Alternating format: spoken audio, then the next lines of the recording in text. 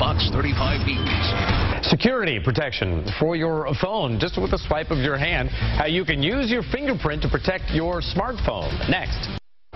We could pay our bills, call people, text, shop, do a whole lot with our smartphones these days, but just how secure is your information when you're using it? Well, you know what? A local company, they say they got a solution to make sure that your phone is very safe. Fox 35's Steve Gelbach shows you the new fingerprint technology.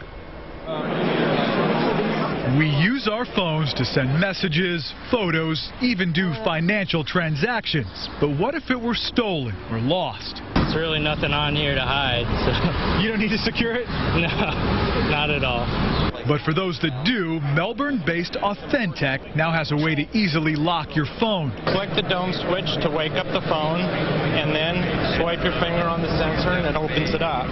The fingerprint of the user has to match the one stored on the phone. And our fingerprint sensors are much more secure than a password or a PIN, and you don't have to remember a password or a PIN. You simply swipe your finger across the sensor and the phone unlocks. AuthenTec recently showed off their technology at the Wireless Show in Orlando. Unlike optical scanners that work more like a photocopy machine, their fingerprint scanner actually reads below the surface of the skin. So it doesn't matter if your hands aren't so silky smooth or clean.